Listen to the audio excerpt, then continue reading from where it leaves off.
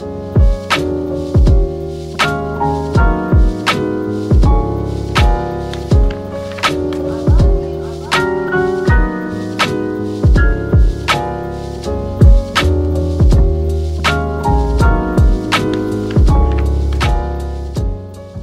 saw yesterday an article that was saying about 147 million people yesterday and today are finishing up Christmas shopping.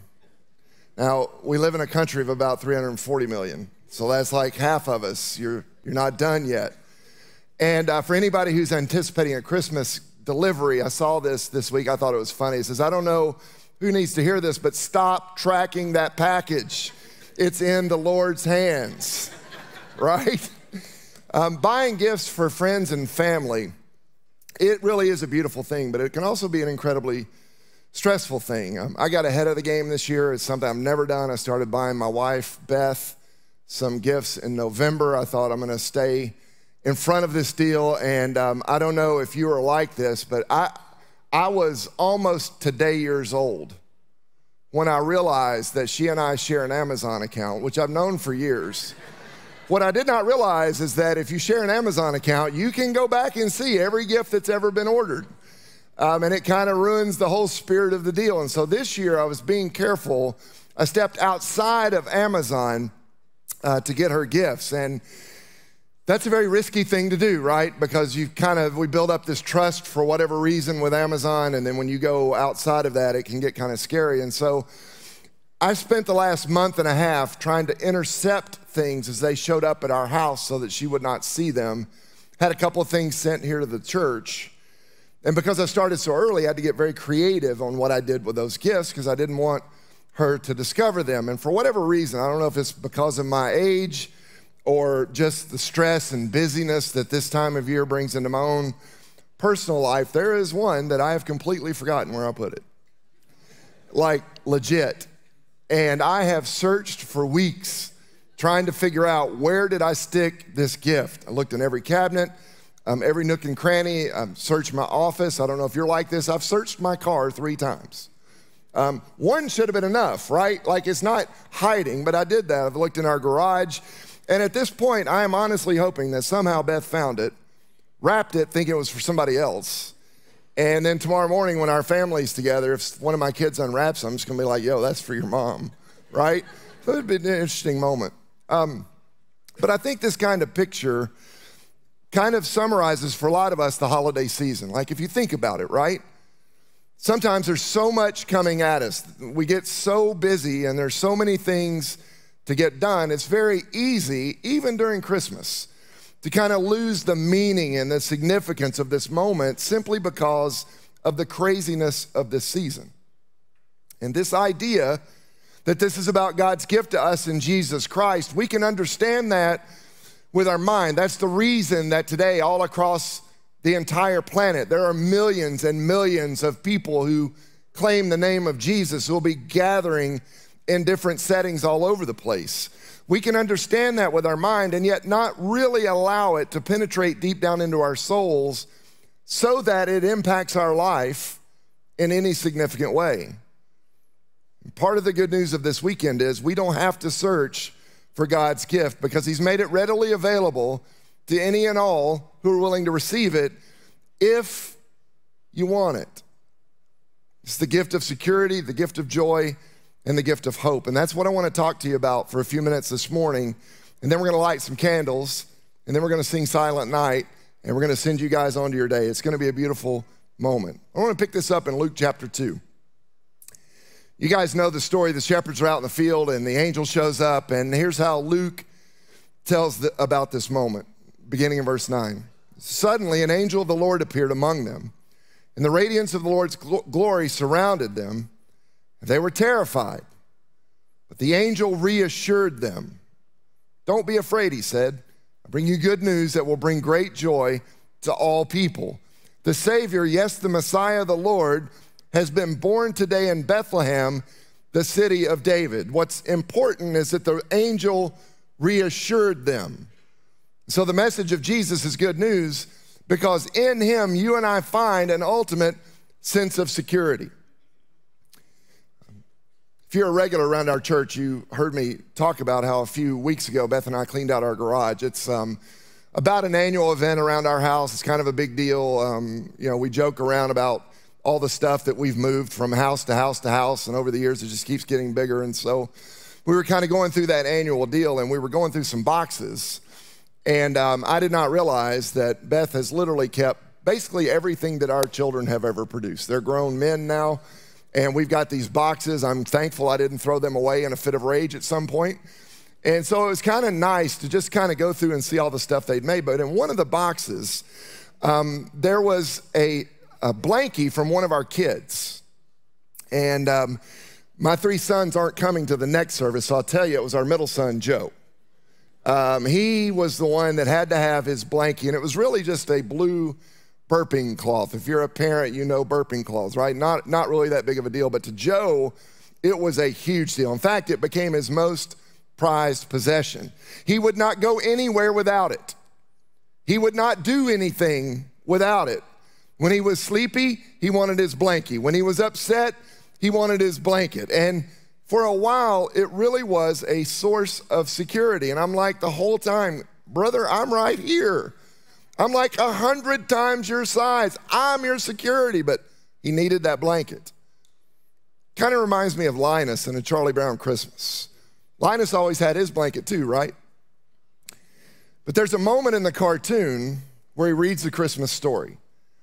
And when he gets to the line where the angel says, "Don't be afraid," there's something very subtle that happens right there. Linus drops his blanket. Don't be afraid. And so he lets it go. Now, I know some of y'all are going to go straight to Google because you don't believe what I just said. You're like, man, I've seen that 1,000 times. You're lying. Well, you're about to find out when you go to Google that I'm absolutely right. It's quick, and you might miss it, but it's there.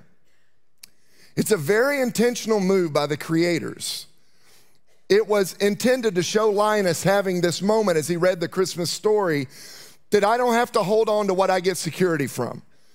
I can let it go and find security simply in the meaning of Christmas. God is with us. We've all got our own security blankets, do we not? Whether it's a savings account or an IRA, maybe it's your job, maybe it's that thing that you're into, it's that hobby, it's that habit that you've carried with you. Maybe for some of us, it's a sense of our health. We feel like we're invincible, and because we feel good and our body's in good shape, we get security out of that. Maybe we find security in other people.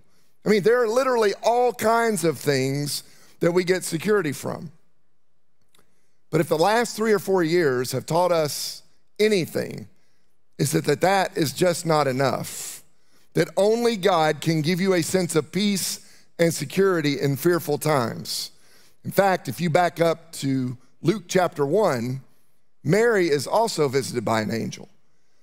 And just like with the shepherds, the angel starts the same way. This is Luke 1, verse 30. "Don't be afraid, Mary," the angel told her, "for you have found favor with God. You will conceive and give birth to a son, and you will name him Jesus. He'll be very great and will be called the Son of the Most High. The Lord God will give him the throne of his ancestor David, and he will reign over Israel forever. His kingdom will never end." So don't be afraid, Mary. Why? Because of Jesus. And make no mistake about it, Mary had a lot to be afraid of. In fact, when the angel first makes the announcement, the gospel writers tell us that her response was she was disturbed and confused. Mary's not like, "Hey, this is awesome. I'm gonna have a baby in a weird way that nobody else has ever had a baby, and people are gonna talk about me for thousands of years. I can't wait." She's actually like, "How can this be? I haven't been with a man." Mary was a young teenage Jewish girl from a really tight-knit Jewish community. And this news would have pushed people to the very edge. She's engaged, but she's not married. And she cannot be walking into that community pregnant. She can't be like, "Hey, y'all aren't gonna believe this. An angel appeared, and it was a supernatural thing. This didn't happen like y'all thought it happened." Listen, it doesn't matter what era you're from. If you try that on people, most of them are going to be like, yo, I've been around the block a few times. I don't really believe this story. In fact, even Joseph, when he heard the news, was planning on breaking the whole thing off, right up until he himself got a visit from an angel who ended up setting him straight. The point is, Mary had a ton of challenges before her. And the reality is that you may have shown up today and you've got some challenges in front of you. I mean, if you think about it, everywhere we look, there are challenges. We face challenges globally. We face challenges right here in our own community. Some of us inside of our family, there are challenges. And then when you look at your personal life, some of us, we are up against some pretty big stuff. And what that can do is cause us to begin to experience fear. We fear for our kids. We fear for the future.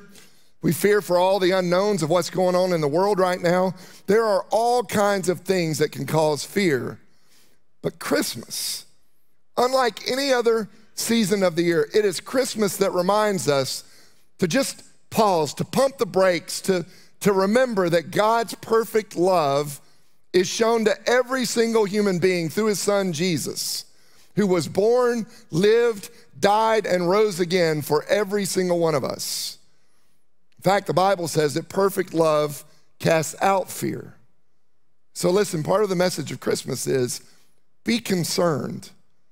It's okay to experience fear. It is a part of the human experience, but you don't have to be driven by that fear. The message God has for us is the message of Christmas. Don't be afraid, because Jesus has been born. You can lay down your fear just like Linus laid down his blanket. The gift of security is yours if you actually want it. Here's another thought. In Jesus, we can experience the gift of joy. The gift of joy. I have been a Chicago Cubs fan my entire life. I don't know, we got any Cubbies in the room? Yeah, lovable losers, right? Lovable losers.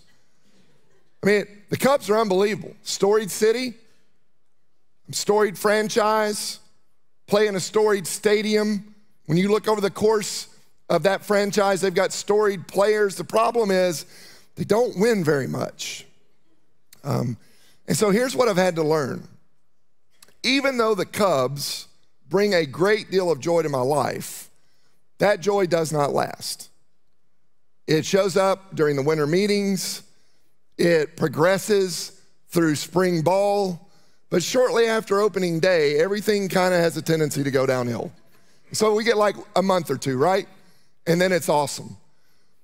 Well, the reason this is so is that there's something deep down inside of me that I think is never satisfied with things. And it's not just unique to me. All of us on some level, if we could be honest with ourselves, we struggle too. And we convince ourselves all the time, I'll be happy when I get that gift that I've been waiting for. Or I'll be happy when all of my family is together, when all the baby birds come back to the nest.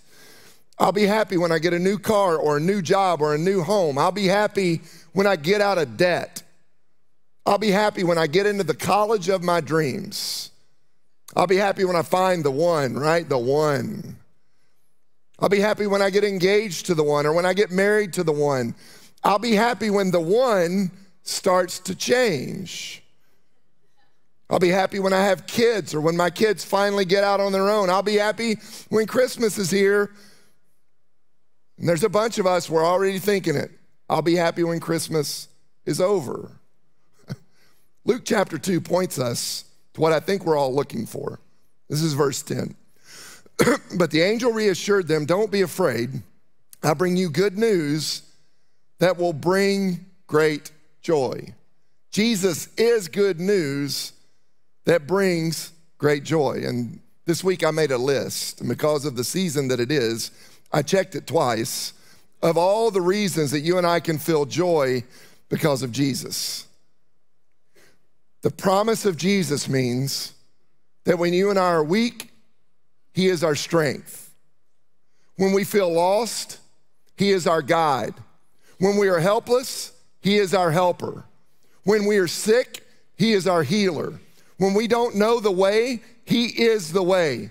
When we're attacked, he is our shield. When we're trapped, he is our deliverer. When we're out of resources, he is our provider. When we're scared, he's our defender. When we're broken, he binds up our wounds. When we feel like we're completely alone and nobody else cares, he is our companion. When we're angry, he is our calm. When we hit rock bottom, he is our bedrock. When we sin, he is our forgiver. When we're afraid, he's our encourager. When we want to give up, he helps us actually rise up. When we fall flat on our face and we fail, he is our ultimate victory. When we're panicked by what's going on in the world, he is our peace. When we feel depressed and like we just can't go one more day, he is our ultimate hope. When we cannot see the future, Jesus is our light. When we feel like we're adrift and have no sense of direction, he is our anchor. When we're completely exhausted and worn out, he is our strength. In those moments when we find ourselves frustrated, he's the answer. When we've lost our sense of purpose and direction, he shows up and moves and works in our lives. When we feel like we've hit a dead end, he is our fresh start. And the promise is, when you and I pass from this life to the next, he is the resurrection and he is life. And I don't know if you've ever experienced God moving in one of those areas, this would be a great time for us to put our hands together and thank God that Jesus showed up. So listen, y'all, whatever you're facing, it is something that Jesus has already conquered, and through him, you can find victory. The scriptures tell us, for I can do everything through Christ who gives me strength.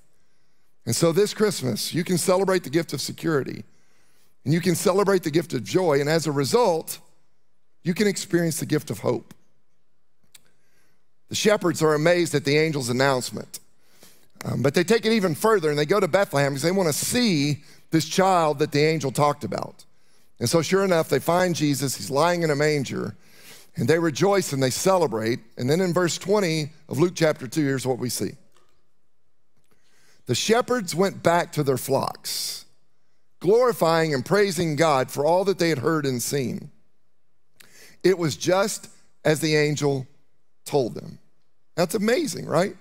They go and see Jesus, and it's exactly what they thought. In fact, it's even greater than what they thought. This is the Messiah that they've been waiting on their entire life. But then there's something interesting that happened. Luke says they go back to their fields. In other words, they go back to their same old lives.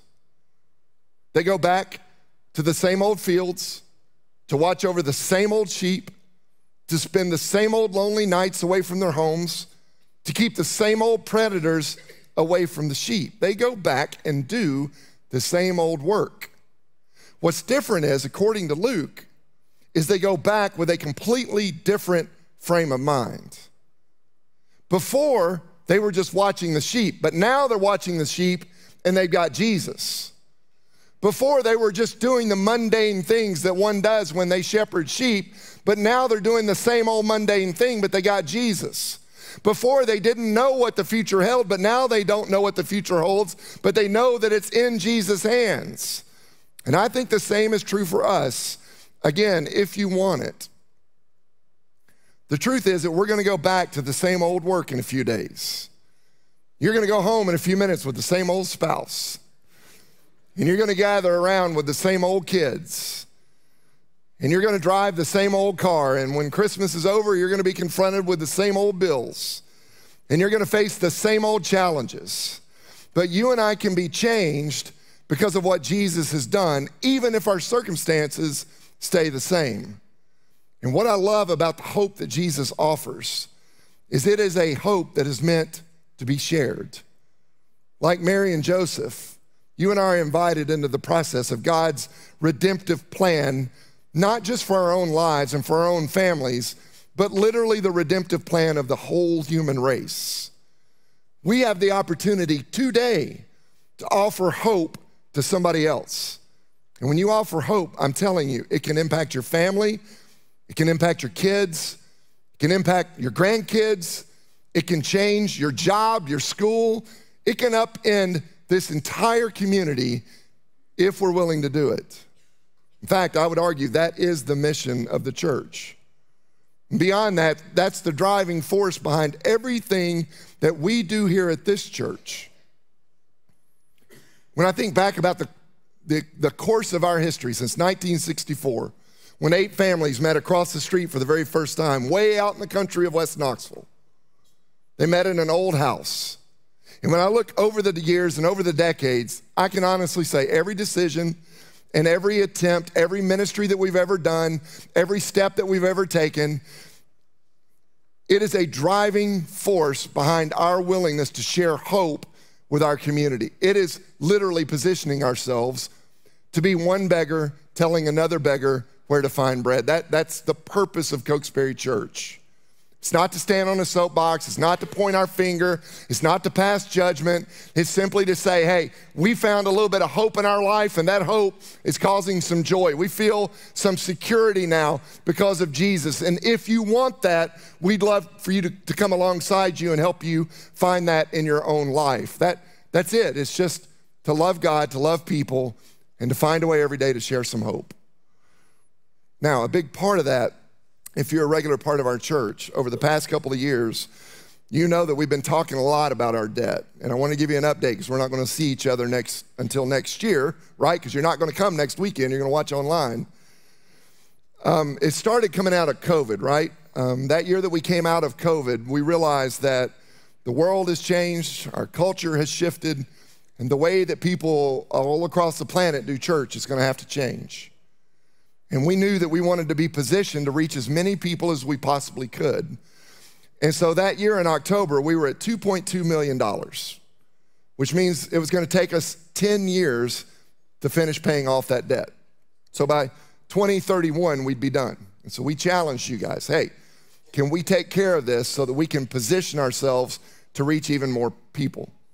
So in 2023, we started the year off, we were at 600,000. Massive step forward. Now, as of right now, here is where we are today.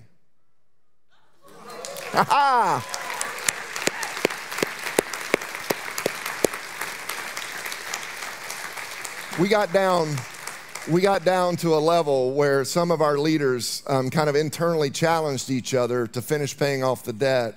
And last week, we got the final check that got us to zero. And so if you're a regular part of our church, in February, we're going to actually get to burn the note. It's going to be a blast. We're going to do that out in the parking lot.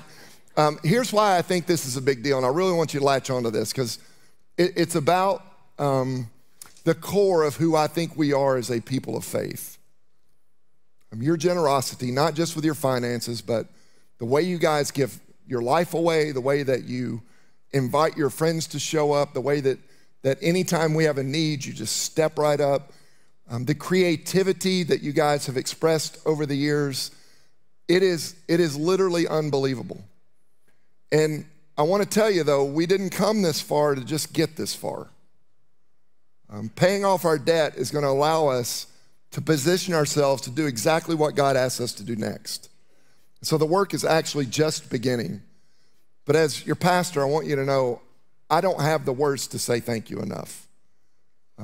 You guys are an inspiration and a joy to be around. And most days when I wake up, I cannot believe that God has given me the opportunity to be your leader. And I want you to know that no one on our staff takes that for granted, which is why now we get to light candles. It's not pro forma that you do that during Christmas. There's a whole reason behind it. It's the bedrock of our faith that teaches us that there was a moment in human history that maybe for some of us doesn't feel too much unlike the moment we're in right now, where everywhere you looked, it was just a world filled with darkness, and people struggled, and people were trying to find their sense of identity and their sense of purpose and trying to figure out, why was I placed on this planet? And scriptures say at just the right moment, God stepped from heaven into human existence through the form of a small baby. And with the coming of that child came light back into a dark world. And so today, especially if you're a regular part of our church, this is a moment to be reminded of all that God has done in your life. And so as I light my candle from the Christ candle, I remember the grace beyond grace beyond grace that was shared with yours truly, that I could not beg for, I could not borrow, and I could not steal from somebody else. I think of the ways that God has blessed my life and blessed my family, and the ways that God has blessed our church, and the way that God has moved in our community. But I'm also reminded that it does not stop there, that because I have the light of Christ in me, it's my job to share the light of Christ with someone else. And then that light gets shared with others. And our hope is that the more people that experience the light of Christ, that there'll be a tipping point out there that ultimately changes the world. So you're invited now to share the light with those sitting around you. And the great miracle of the moment is that while it's dark right now, in just a very few moments, the room will be filled with light.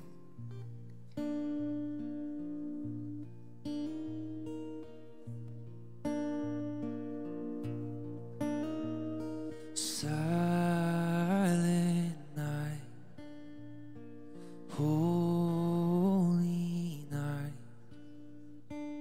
all is calm, all is bright, round the young Virgin Mother and Child. Holy infant, so tender and mild, sleep in heavenly peace, sleep in heavenly peace. Silent night, holy night, shepherds quake at the sight, glory stream from heaven afar, heavenly hosts sing hallelujah. Christ the Savior is born. Christ the Savior is born.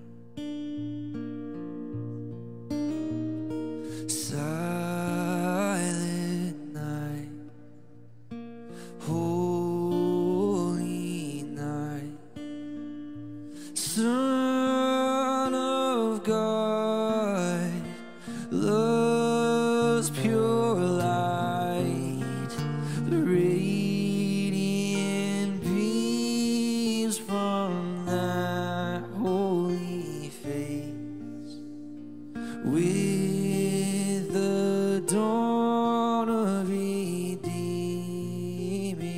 grace. Jesus, Lord, at thy birth,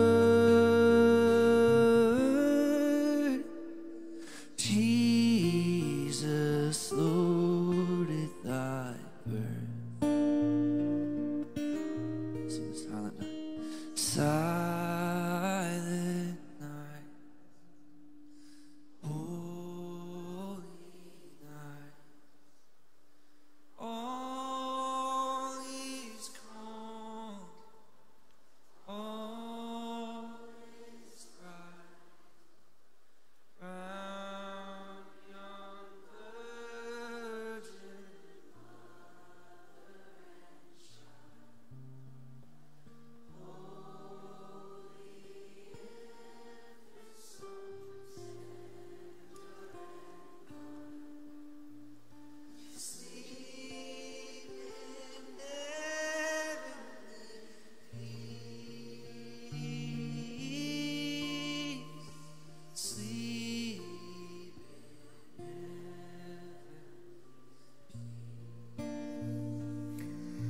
It is a beautiful thing to stand and get my perspective, to see the light spread across the room and to see you guys with your faces lit up by simple candles. And I hope that as you leave this place today that you'll go offer peace and grace and hope to those that you come into contact with. For those of you that are going to travel to see parents or grandparents or other family, I hope that you'll be safe and that you'll return home in one piece.